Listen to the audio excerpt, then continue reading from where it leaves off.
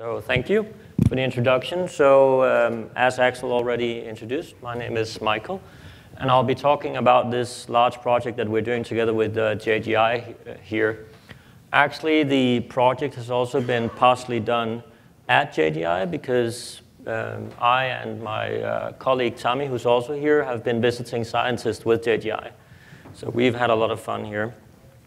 So as you can see, this will be about fungi, but since we're using these approaches that I've named here, whole genus association analysis, which is basically a ripoff from the GWAS that's used for all sorts of other things, but at the genus level, there is no reason for why you shouldn't be able to use these approaches if you're working with plants or bacteria for that matter.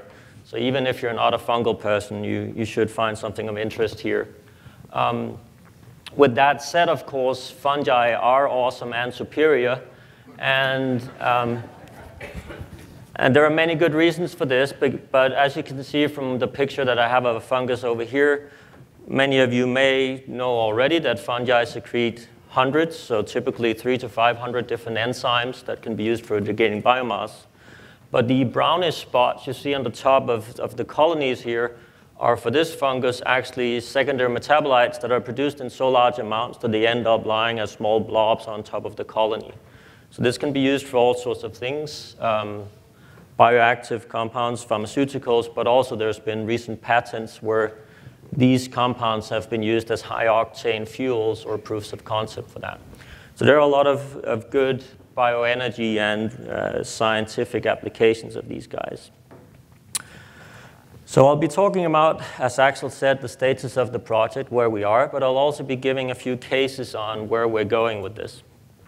And as was stated, let's see, we're trying to whole genome sequence all of the members of the genus Aspergillus. So there are something like 350 members here, and what you're actually seeing on this picture is the view that you would get if you were lying underneath an Aspergillus conidium and looking up into the wonderful sky of spores here.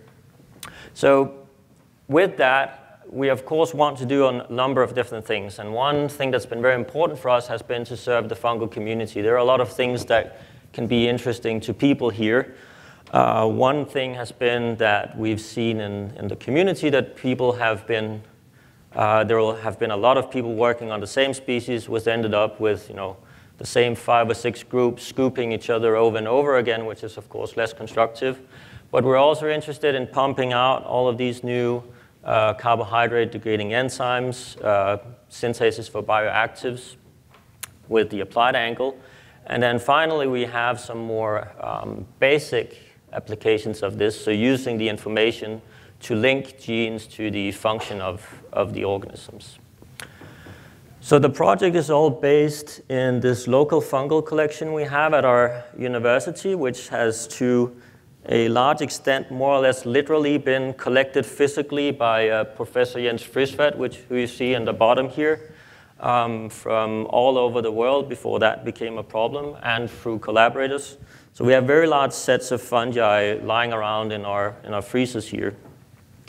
And Jens is very good to have on the project because this guy knows so much about fungi and metabolites that we at some point had a program a research project at the university trying to make a machine learning approach to imitate the knowledge that we have in this guy, but it of course failed horribly. So we're still sticking with the real live database version, which is Jens himself.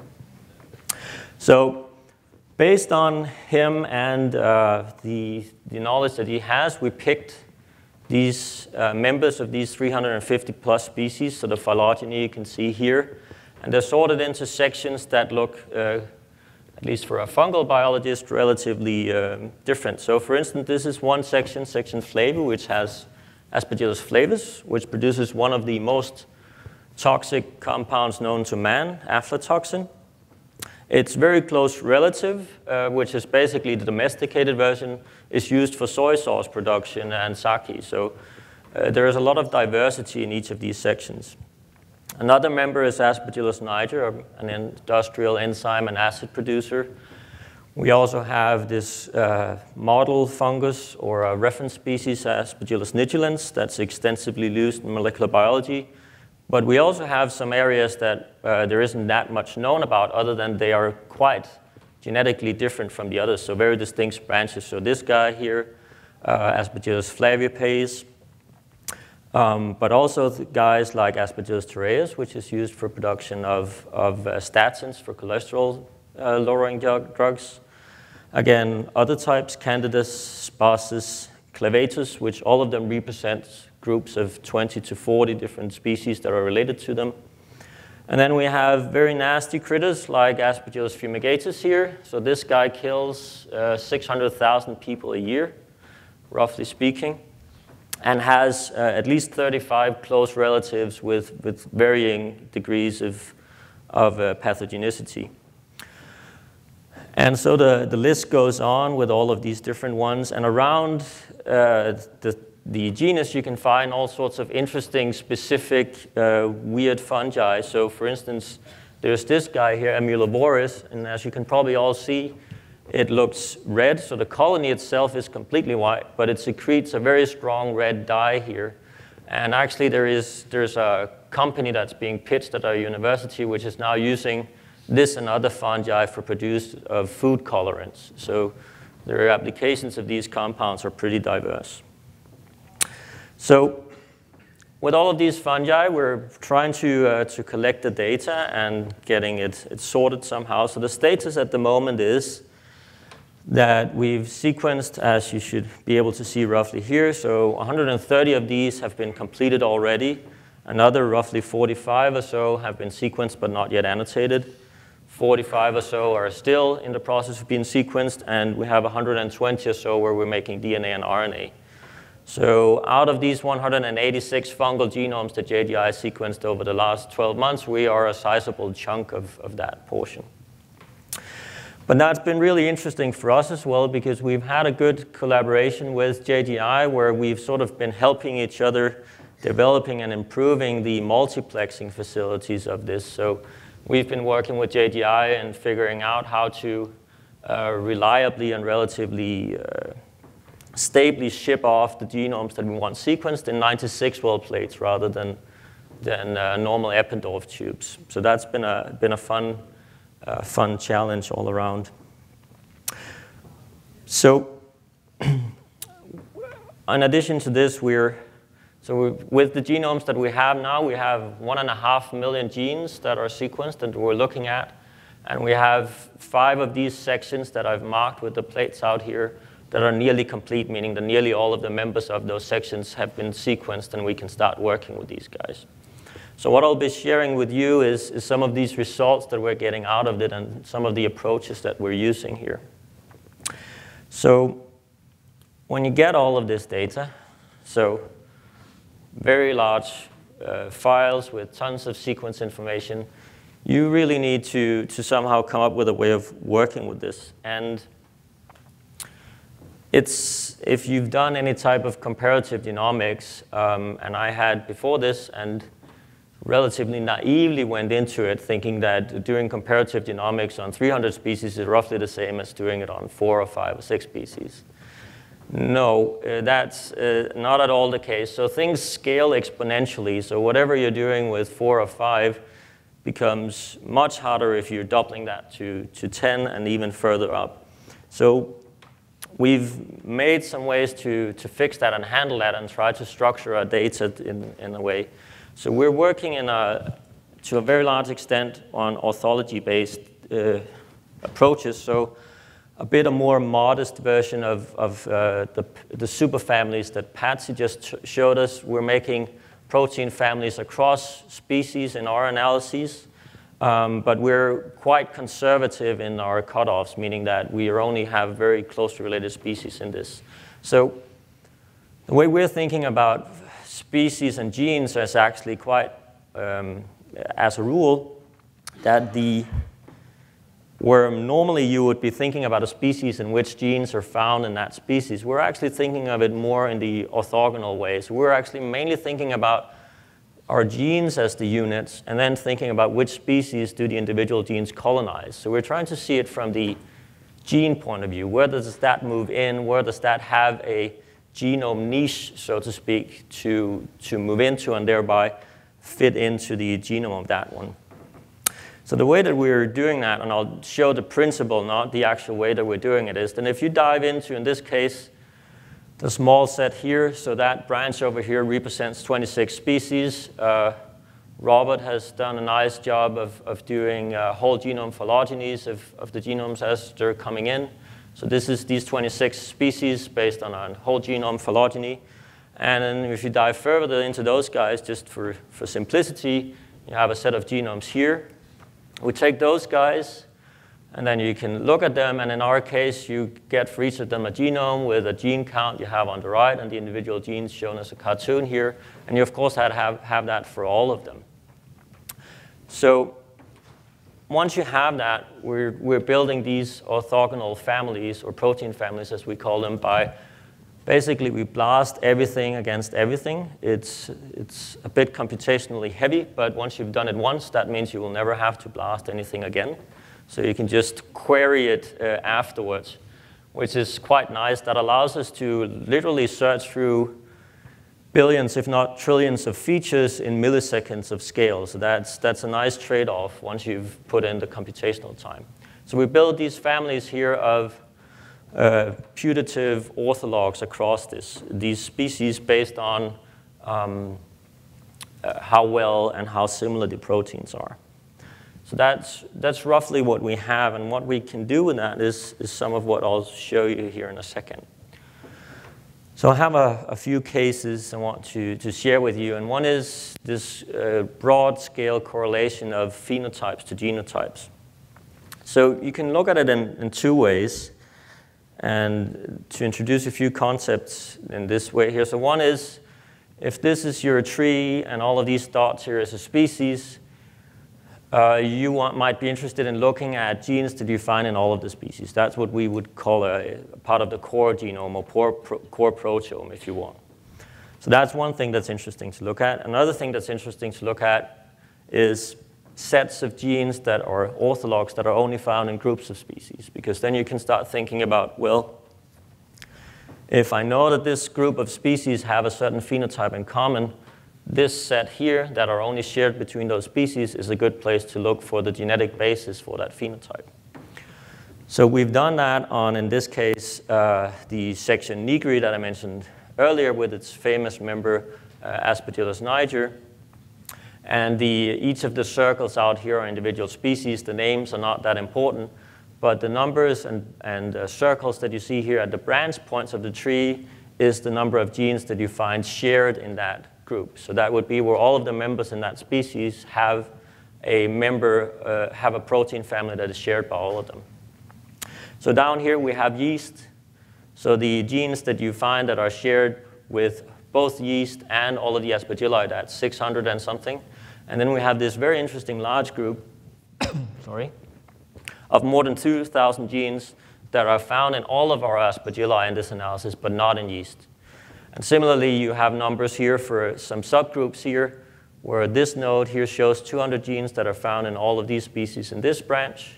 And up here, you have 117 genes that are found in all of the species found in this branch here. And there is, for all of these, there is a morphological difference. So of course, if you're comparing yeast to Aspergillus, you'll see that you have a different morphology, but you also have a different lifestyle. So the genes that we're seeing when we're looking in this Aspergillus-specific gene set is very much everything that's involved in their lifestyle. So secreted enzymes that are used for biomass degradation is a huge part of this set here. So because you don't find those in yeast, even though they're essential functions for the Aspergilli. Similarly, this group up here has this morphology, and this group here has this morphology. So these are called the so-called biseriates and the uniseriates. And again, we see functions here that relate to different differential regulation. So we see quite some regulatory proteins involved in these guys here, and also some cell wall biosynthesis genes involved in these guys here. So there seems to be a tool for looking into this. But we were quite interested in looking into more what the difference here is. So we dived into this a bit further. So since Aspergillus niger is used for producing acids and organic acids, this was an interesting topic to look at. And this plate that I show you here is one of the ways that we're scoring acid production. It's quite interesting in that it's made so that it changes color when the fungus is producing acid. So even though the acid is not visible, the plate changes color. It's normally purple. You can see it on the corner out here, but in this case, Aspergillus niger is growing, producing acid, making the plate yellow. So we looked at this for this paper that came out recently. This was done together with Ronald de Vries. This is a great paper. We had the best scientists. We had the best data. I think the impact of this thing will be huge. And what we got out of this was actually a very nice analysis where we looked at the acid production of the species relative to the number of genes that we found that are producing these acids. So if you're looking at the top there, there's citrate synthase, which is this bar here. And interestingly, so the darker the color, the more orthodox. Interestingly, there is this group here that are all known citrate synthase citrate producers that also have extra copies. So that's kind of interesting. It's not terribly surprising, other than that we have more genomes than we had before and more species. But this was the sort of the overall analysis done in this paper. But since now we have 130 genomes, this was fun to look at in more scale. So we took out all of the 130 genomes and looked at it in more detail. And what you can see here is actually, so the bars here are the numbers of citrate synthase orthologs you see in these guys. And nearly all of the species in the bottom here have 2 copies of this family here. But some of them have extra copies. And actually, the guys you see over here are all of the biseriads of this section nigri I talked about. And those are actually the acid producers in that group. So the section nigri has the biseriads that are primary acid producers. And they have extra copies of this citrate synthase, which may also have a role in methyl citrate production and catabolism. And the uniseriads do not. So if you look at the bottom there, I've actually also put some examples of the plates here. The ones that are in the biseriads, they look yellow as a rule on the plates, and the others look purple as a rule on the plates.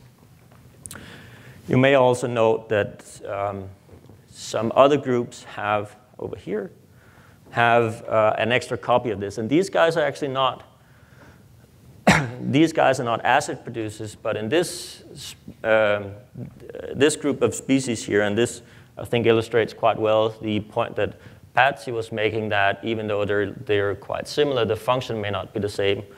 Over here, the going hypothesis for these groups over here is that here the synthase is used as a precursor for this aflatoxin toxin I talked about earlier.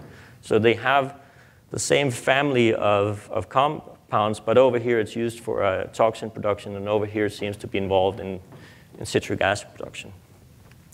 So we're having a bit of fun at the moment with cloning out this citrate synthase, and it actually seems to be sitting together with other relevant enzymes for citrate production and moving it into another host to see how that affects citric acid production.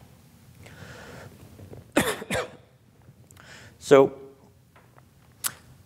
another thing you can do when you're looking at all of these, which I've been intrigued by for a while, was whether it's possible to figure out which genes are actually defining a given species, or which genetic markers you can have for a certain species.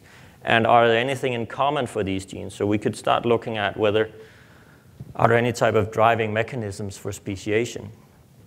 And this here is work by one of my PhD students who took 80 species in this case. The length of the bar to the right, you see the numbers, that's the number of proteins in each. And the section nigri I was talking about before is this tiny bit up here, so only 26 species, right, gets compressed. So if you're looking at that, you can split it into these core genes I talked about, so roughly the number of genes that are found, or orthologs are found in all of the Aspergilli. And then you can look at these species-defining genes, and those are the ones marked in orange up here. And what's intriguing about this, I think, is that each species, whenever we get a new genome, we get between 500 and 1,500 genes that we've never seen before. So of course, this may be false positives and so on, but in that are also nuggets of gold, meaning, for instance, new enzyme with new specificities, new bioactive compounds, and other things that are driving that can be driving the speciation. So that's sort of the net thing that you have here. And in even this number, which I think is quite high, actually underestimates, I think, the impact of sequencing each one of them, because we've been conservative in the way that we're counting here. So if we find a protein at just 2 species, it will not count in this orange bar that we have here. So you may, with the next one you're getting, you may get 2,000 new genes, but then with the next you get after that, 500 of those will not be unique anymore because its close relative also has it. But there's really a lot coming out of each new genome. So looking at that, we wanted to look at speciation in that regard. And when you're looking at this, we actually see that there are 2 main groups that are overrepresented in this set here. And those are genes involved in regulation, so transcription factors, and genes involved in biosynthesis of bioactive compounds. And our going hypothesis on this is actually that those are also types of genes that you would expect to be quite mobile. They will work when they enter a new genome. So a transcription factor will go in, do something with the DNA, and if that's beneficial, that species that receives the DNA will have an advantage and may branch out from its sister clones at this point here. Same with the bioactive compounds, right? You get in a new cluster. This may be toxic to all of your clonal relatives, but you don't care because you're getting an advantage and getting the entire niche to yourself. So you're like a kid in a schoolyard with a flamethrower, just completely eradicating everyone around you, and then have all of the toys for yourself afterwards. So there seems to be quite some interesting mechanics going on here. A third category that we've seen, but that's not that overrepresented, is actually functions involved in carbon utilization. Again, this would make sense, right? You get an enzyme that allows you to eat a new carbon source. Great advantage. And then you have an advantage over your clonal buddies. So the last case I want to go through before I leave you all for the coffee break is this thing with linking all of these very interesting bioactive compounds to their genes. So as many of you may know, it's a painful task to identify which genes are involved in producing a specific bioactive compound. A lot of knockouts, a lot of characterizations. It's a long and frustrating process. So we wanted to see if we could use this as a crowbar to break this open. And this seems to be quite useful, at least in some cases. So what we've done here is what you're seeing up on your left or right, wherever you want to look, is for each of the species that are at the bottom, we've looked at which metabolites are found in these species under a variety of conditions. So it's sort of a compounded version of combination of experiments. So if there is a dot, it means that that species makes that compound under any condition. Not all conditions, but one or more conditions. So you can see some compounds like Raspberry B here. It's found in a lot of species. Some are only found in a few. And when you have the genomes and you have this knowledge, then you can start combining it and saying, well, we know that these must be coded for by genes, which means that, for instance, if we're interested in this compound down here, neoxylin, and that's found in these 3 genomes here, why not try to look for gene clusters that are found in these 3 species, right? And if you do that, and you have your families from what I mentioned before, we have a slightly more sophisticated version of these families for the secondary metabolites, but it's a pretty lie, but it works anyways. Then you can go in and do a combinatorial analysis and say, well, give me all of the clusters that are found in these species here. And if you already know something about the chemical here, in this case, this is a non-ribosomal peptide, you can filter even more in your sets. So if you do this and you have compounds that are found in more than one species, all of a sudden you have this Rosetta Stone for finding metabolites. So in this case, looking at these 3 species and the genomes, there was only one gene cluster with an NRPS that was found in all 3 of them. And this gene cluster has exactly the tailoring enzymes you would need in order to make this compound neoxylin. So that's a way of narrowing it down. We have a number of other cases where this worked, but several of them are considered for IP, so I can't really present them here. But trust me when I tell you that this works really well. Okay.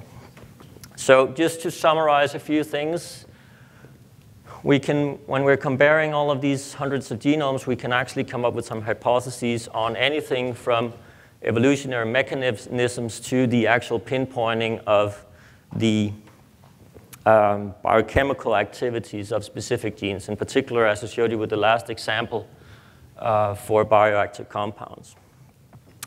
We also see this trend, or the thinking that I think is quite useful when you're working with genomes in this way, is the phrase that I think came out of a paper by Antonis Roca's group, that you can see species as containers that are being colonized by caravans of genes. And if you're thinking about it in this manner, some of these things that can be quite hard actually sometimes becomes rather obvious. So, but we're moving, of course, forward from this. So what I've just showed you was mainly looking back in time to what we have done. What we're going into now is looking at wide-scale comparisons of which casezymes are found in which species. There are already some really interesting things going on there, species with unique activities. We want to establish, so the phenomics was mentioned earlier. I really like this kind of omics. So we really want to establish this as a large base of information so we can correlate our genes with phenomics data. And then we're moving and using all of this for powering a lot of our synthetic biology efforts. So similar to Toby's excellent talk yesterday and some of the really good efforts we've seen today, using these species as a harvesting ground for interesting enzymes for building up new activities and new pathways is very cool. And then a final thing that I think has been a bit underappreciated perhaps in this is CRISPR is really cool for engineering things you're working with already. But what collaborators at our university and others have shown is that CRISPR really allows us to go into interesting species X which has not been made a lab pet before, and in a relatively short time frame make it tractable for genetic engineering. And that means when we're finding something interesting in one of these species here, the first thing that we do is we discuss with ourselves, is it faster to move those genes into a model species, or is it faster to take that species and convert that into a lab pet? And in many cases, and I mean, imagine this, you wouldn't even discuss this 5 years ago. I mean, you would just start cloning and sweating. And now you can actually, in many cases, we end up with the, let's just make a lab pet out of it, because that's what we need in order to do this. Knocking out genes in an organism is often not that complicated compared to the problems you get when you're doing heterologous expression. So fun, fun, fun. So I have a long list of acknowledgements here, and the list is probably even longer. It's a huge project, as you can imagine. I just want to point out the technicians that are sweating to isolate all of the DNA and RNA that's needed here. It's no trivial task. Also our genome analysis team, or the genominators, as they're also known, that are doing most of the in-house analysis on this. And of course, the JGI people that are providing the wonderful, wonderful sequences and the annotation and large-scale analyses of a lot of this. And of course, the people paying the bills that you see on the right there. So with that, I'll be happy to take any questions. And if there are no questions, I'll put up a few of my own you can think about while you're listening to the others. Okay. Thank you.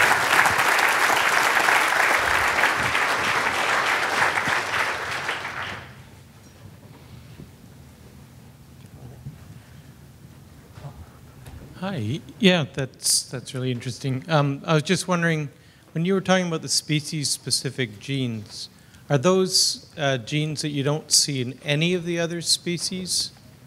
Or are they genes that are sort of patchily distributed and sister taxa don't have them?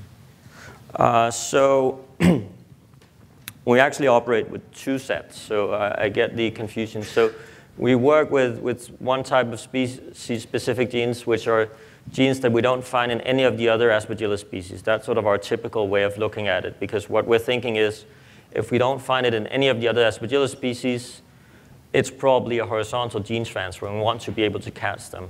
But what we've also started looking at, which is a lot more computationally heavy, is looking at which genes are not found in any genome out there whatsoever. So examining that set against the entire NAR database and look at whether you hit something. But as a rule, we're mainly looking at whether they are unique in the Aspergillus context. Do you know the origins of a lot of them? Are they from other fungi or bacteria?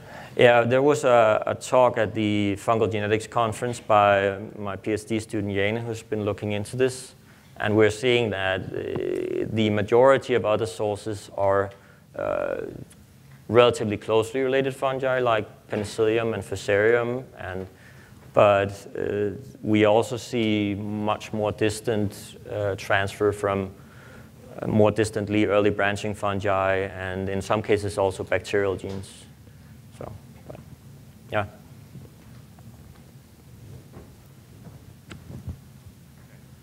When you align the pathways from the species that create the same metabolite, how similar are those genes on an individual blasting level? I didn't quite hear the first part of the question, but oh, sorry. That's much better. Okay. Yeah. When you is it still okay? When you align the pathways of the organisms that generate the same metabolite, how similar are the genes on an individual, like a comparative level, sequence similarity? Yes. So that's a complicated question. The short answer is it varies. Okay. In some cases, they're quite similar, and in some cases, we're seeing variation. But just off the bat, I would say 80 to 85% identity. Yeah.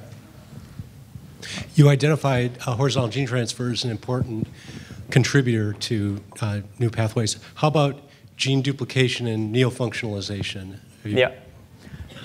So I think gene duplication is really important, but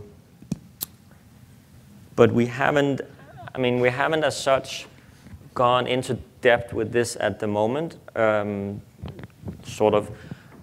because the way that we're building these families means that orthologs or gene duplications will end up in the same family.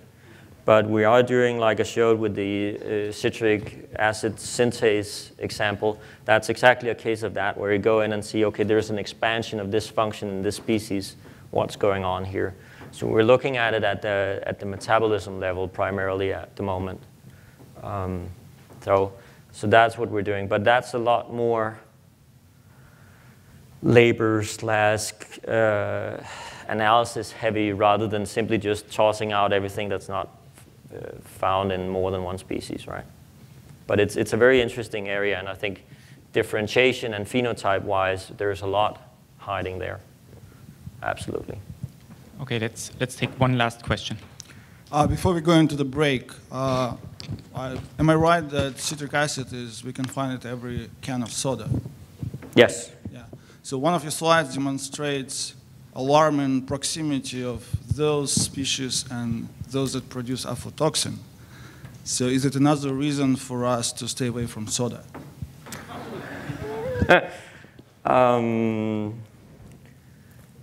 I think if the FDA is doing their job properly, then I think you're pretty okay, which I would assume that they are. So, yeah.